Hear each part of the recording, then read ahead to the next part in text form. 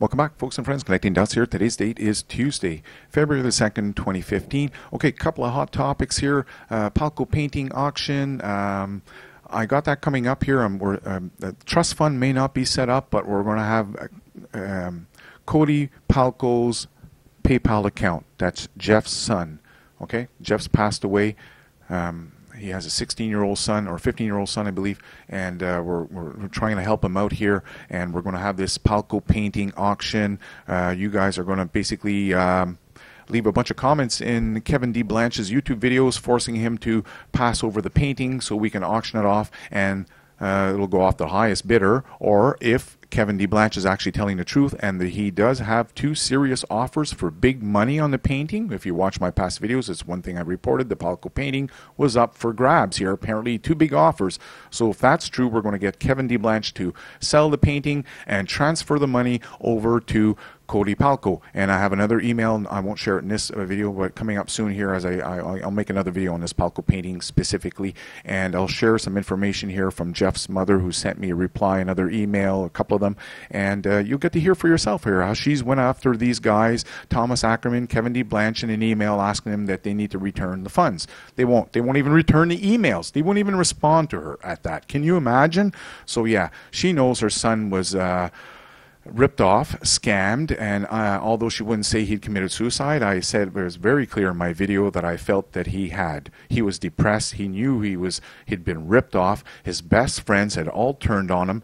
He had been banned. He could no longer leave any comments anywhere. Couldn't join the Fukushima funds. But here they are on the Pacific Ocean with his boat, taking pictures. Well, great, because I got some great video footage here, and you'll want to see my pictures, and I'll prove to you again that there's lots of life here on the West Coast, lots of sea life. Okay, so sorry I'm digressing again, but this is very upsetting how these people are going around scamming. So I'm the only one on YouTube. I'm not sure if you've been listening to me, but I'm the only one here who makes videos that talks about the terms bioaccumulation, and we need to buy a gamma spectrometer. This is why I've been trying to raise these funds. Thank you very much for everyone that's donated. You folks really grasp it. You understand the significance about what I'm talking about. Unfortunately, there's a lot that don't, so let me just go off track here for just 2 seconds and just pound this back into some view that don't seem to get it. Okay, so basically here, Fukushima Day 1340, that was in August here. I'd reported 2 months ago how, sorry, that was in September, I believe. It says 2 months ago. It was longer than that I made that video. But basically, regardless, what's important is, in that video, I shared with you the results from water samples that were taken off the west coast of British Columbia and Seattle, Oregon, and Northern California in the summer of 2014. In August 2014, 50 samples were taken. The first 20 samples were analyzed. 10 of them turned out to be positive for Fukushima radiation. I went on to say that prepare yourself, because moving forward, the news will always say that the levels of radiation in the Pacific Ocean are low and are not harmful. Go back to sleep. They'll always say that. I'm the only one here that makes these types of videos that talks about the terms bioaccumulation. Please remember that. This is what separates me from the rest of these people here, okay? These fraud and disinformation YouTubers, hang tight here, because this video also pertains to what I'm doing here, because a few people have asked me, you need to change your format. Go back to the way you were before. Don't call out these people. We don't want to hear that stuff. I'm like, what? You're spreading hatred. Really? Okay, so again, I'm digressing, but as I said before, I'm the only one that talks about bioaccumulation. Okay, they'll all scare the bejesus out of you with all kinds of wrong facts. I'm the only one that talks about bioaccumulation. And I'm the only one that says, yes, the news will always tell you that in the future, the radiation found off the west coast in the Pacific Ocean will be low because the water dilutes it.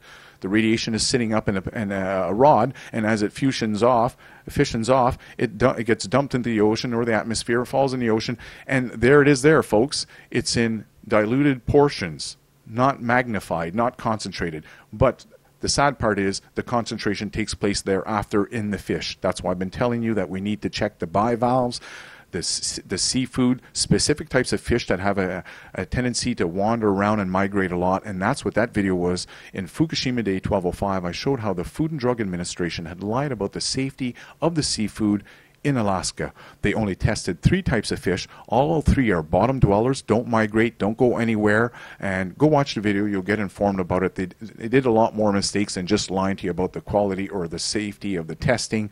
Even the testing itself is flawed. I'm not going to rehash that, but basically that's where I realized, hold on a second, it's all bloody corrupt. YouTube is corrupt. It's controlled by your Google New World Order. That's why many of you, as I've been saying here, isn't it funny how they all relate back to RT News? You people are catching on. Great for you.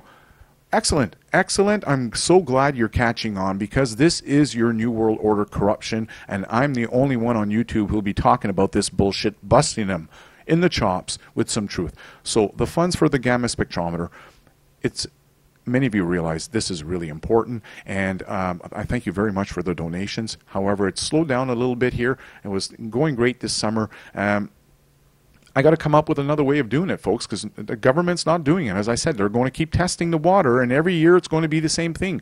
The levels are low. What can I say? You know, who else is doing Fukushima petitions? Nobody. I'm the only one on YouTube. As I said, I stand out from the rest because I'm not part of the disinformation scam gang. Many of you have caught on to that. I'm a real person that cares about people. So what I'm doing here, as in 2011, when I went across Canada doing a radiation tour, you may recall how I actually said in my very first video, hey, guess what? No one's doing this. The 5 Geiger counters on the top of the buildings in Vancouver, our first line of defense here on the West Coast, were actually turned off as the explosion took place in Japan. So I went across Canada in 2011 doing these fallout testing of Fukushima with my 2 Geiger counters, and I said from the very first video, I'm doing this whether you help me or not. It needs to be done, and I'm doing the same thing with the gamma spectrometer. I'm raising my funds.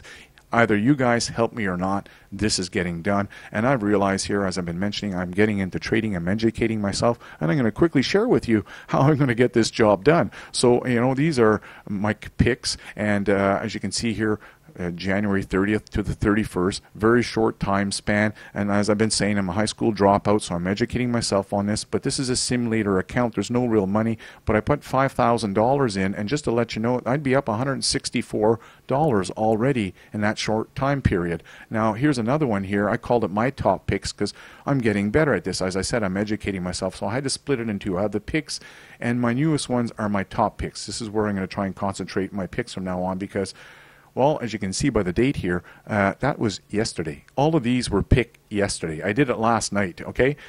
Can you see how much I am in the green here? On $5,000, I'm up $204. So if you don't think I can raise the funds for this gamma spectrometer, hang tight. It's coming. I'm going to do it. With or without your help, I don't give a shit, people. I'm dedicated to the truth, and I'm not going to give up. I've realized that there's people here that all connect back up to Energy News. Fair wins, energy wins.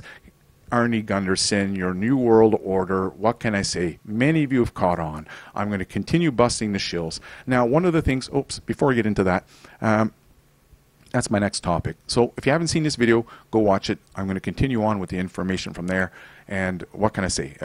This is a hot topic, and it goes back into the hatred and how I'm a bad person for pointing out the corruption. I can't believe it. So one of the corruptions I talked about was how our new mayor in Saanich had been given a hard time with the police, and if you go watch that video, you'll catch on.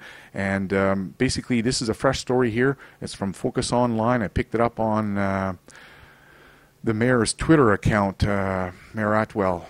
So basically, this gentleman here goes in and tears a hole in 2 stories. Well, the 2 stories are actually about 2 different mayors, and I'm not going to get into it because it's going to bore the bejesus out of you, because you're not from my municipality, and I'm actually not from Saanich, but I consider politics as an important game right now because of the Freemasons and how they've infiltrated our politics around the world.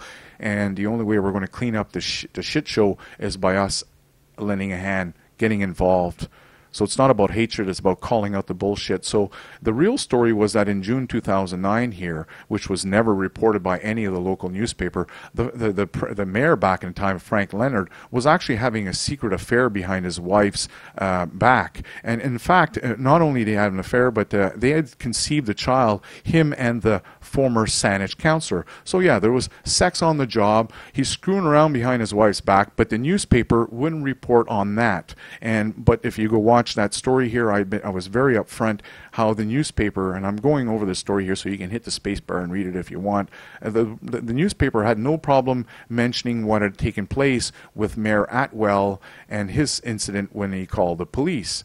So that information was released, and if you go read the entire story, you find out that the Times columnist, which is referred to as TC here, had actually made a bunch of mistakes. Didn't release a whole bunch of real information about that 911 call, which doesn't surprise me, because anyone who's been paying attention to my videos, watching them, I mentioned here how I was actually on the front page of the Times columnists, our local newspaper, and the whole story was a lie.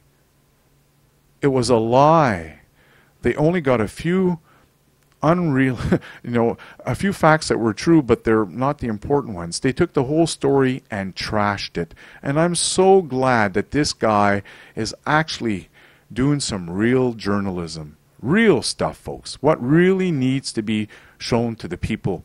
It's not being put out on your local newspapers. Your local newspapers are more than likely controlled by your Freemason society. And this is one of the things I've been talking about to my recent mayor here in Victoria, telling her that we need to ban all secret societies from entering politics in Canada, or more specifically in Victoria here, because that's all she can deal with. But hopefully this trend will catch on and it'll go right across Canada, because I believe we will never have freedom and a real truth society unless we get rid of secret societies in the backdrops of our politics.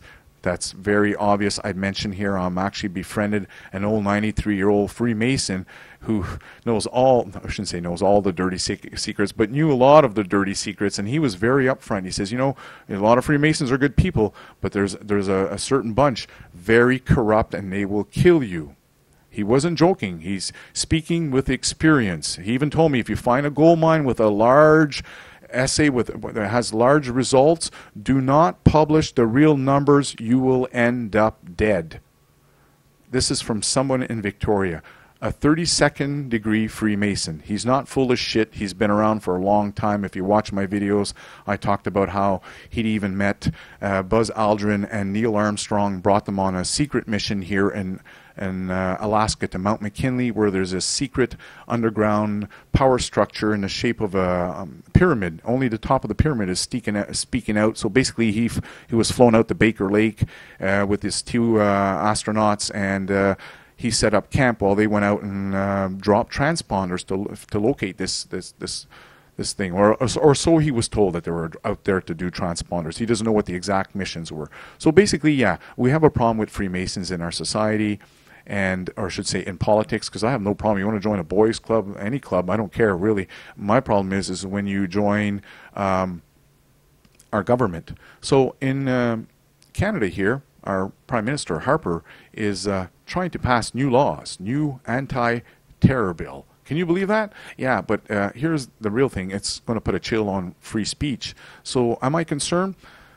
At this point here, I figure if I don't come out and speak out, they're just going to fuck us all over. And then by the time I do speak out, it'll be too late. The laws will already be in place to shut us all up and put us in jail. So basically, I've taken, my decision, my stance in 2008. I said, you know what? When I figured out that the stock market crash was going to take place in 6 months, and it was all prearranged by the Freemasons or the Illuminati, is where I decided, okay, I'm taking a stance. So, even here from the University of Toronto law professor Kent Roach, he says, it seems to me that Canada's legal house is pretty much in order. The problem in Canada is not that the laws aren't on the books, but rather the enforcement of those laws.